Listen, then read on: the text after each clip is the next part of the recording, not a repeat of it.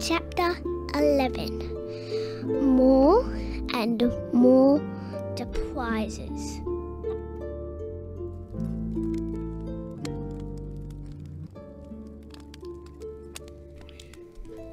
There doesn't seem to be anyone here, said Bessie, cautiously looking around. Well, who lighted the candle? Asked Moonface, his big round face looking anxious. We didn't leave it lighted. Suddenly, the father bear gave an angry growl and pointed to his chair. Who's been sitting in my chair? He said. And who's been sitting in my chair? Said the mother bear, pointing at hers. Who's been sitting in my chair and broken it all to bits? Squeaked the baby bear, in tears. Bessie giggled. This sounds like the story of the three bears coming true. She said to Fanny. They all talk about porridge next. They did. Who's been eating my porridge? Said the father bear angrily. And who's been eating my porridge? Said the mother bear. Who's been eating my porridge and gobbled it all up? Wept the baby bear, scraping his spoon around the empty plate. It's all very mysterious, said Moonface. Somebody lighted the candle, somebody sat in the chairs, and somebody ate the porridge. But who? Not me this time, said Goldilocks. I was with you all the time we were snowballing, wasn't I, Bears? You certainly were, growled the father bear, patting the little girl on the back. He was very fond of her. I wish we found poor Joe, said Bessie. Whatever could he be doing in this horrid cold land? Do you suppose we ought to go out and look for him again? Said Fanny, shivering as she thought of the cold, icy wind outside. No, said Moonface decidedly. No one is going out of this cottage again till we're safely in the wood at home. I'm afraid we can't possibly rescue Joe now. What's that noise? Said Goldilocks suddenly. Everybody listened. Someone was snoring softly in the next room. We never thought of looking there, said Moonface. Who could it be?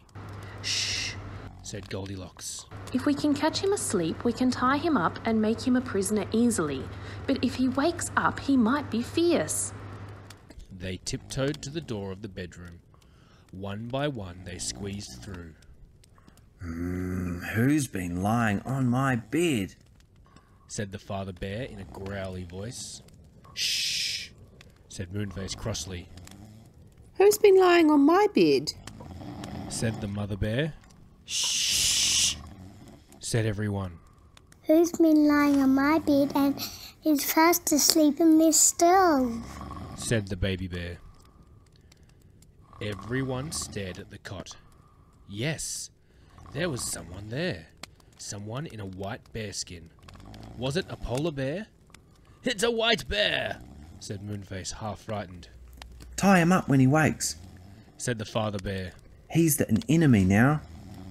Goldilocks got a rope out of the kitchen cupboard. Moonface went one side of the cot and the father bear went to the other. The rope held between them and they nodded to one another. In a trice, both went down, caught hold of the sleeper and twisted the rope tightly around him. He's caught, cried Moonface joyfully. Joe awoke with a jump. Who had got him? Had the magic snowman caught him again? He began to shout and struggle. Moonface tied him more tightly, and then Bessie and Fanny saw his face and yelled out loudly. Moonface, it's Joe. It's Joe! Oh, it's Joe! They rushed to the cot and flung their arms around Joe. The boy was too astonished to speak. He got out of the ropes and hugged his sisters. How did you get here? He cried. How did you get here? Cried Bessie and Fanny. Come into the kitchen and we'll have some hot porridge and milk, said Goldilocks. We can talk then and get warm. So Joe went with the others, all chattering loudly about everything. Goldilocks ladled out porridge into blue bowls and made some cocoa. Soon everyone was putting sugar or treacle on porridge and drinking cocoa. Joe poured some milk over his porridge and smiled joyfully at everybody. "Oh, what an adventure this has been," he said. "Shall I tell my tale first, or will you tell yours?" He told his, and then Bessie told how Moonface had gone to the three bears for their help, and all about the fierce battle. It's a pity about the battle, Said the father bear, mournfully. The white bears are cousins of ours and have always been friendly. Now they seem to be enemies. Let's hope they don't discover our cottage. Said Goldilocks, eating her porridge. Moonface, hadn't we better make some magic and get back to the wood? Plenty of time, said Moonface, pouring himself out another cup of cocoa. But you know, there wasn't plenty of time, for just at that moment Goldilocks gave a scream and pointed to the window. Someone looked in. She said. Don't be silly, said Moonface. I'm not. Said Goldilocks. I tell you, someone looked in. Who could it be? The handle of the door is moving, yelled Moonface, and he leapt to the door. In a trice he had locked it and bolted it. The father bear got up and went to the window. He looked out into the snowstorm. I can't see anything. He said, and then he growled loudly. Yes, I can.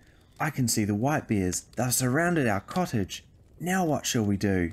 Well, they can't get in at the door, and they certainly shan't get in at the window, said Moonface, looking fierce. The door shook, but it held well. Someone battered on it. We shan't let you in, yelled Joe. If anyone tries to open the window or break it, I'll hit him with this kettle, shouted Moonface, who had caught up the kettle and was dancing about with it. Moonface, that kettle's got hot water in it. Said Fanny. Do be careful. You drop some on me. I'll pour it down the neck of any bear who dares to come in here, yelled Moonface, spattering the room with steaming drops. Oh dear.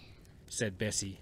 Hide behind the bed, Fanny. Seems like Moonface is almost as dangerous as the bears. The father bear dragged the big table across the door. Things were getting exciting. Joe and the girls were frightened, but they couldn't help feeling terribly thrilled too. Whatever was going to happen next? Oof. Boomed the big bears outside, but they couldn't get in at the door or window. But they found another way. The chimney was wide and big, for the fireplace was one of the old-fashioned kind and needed a wide chimney. One of the bears climbed up on the roof, followed by three more. The first one slipped into the big chimney, and down he went.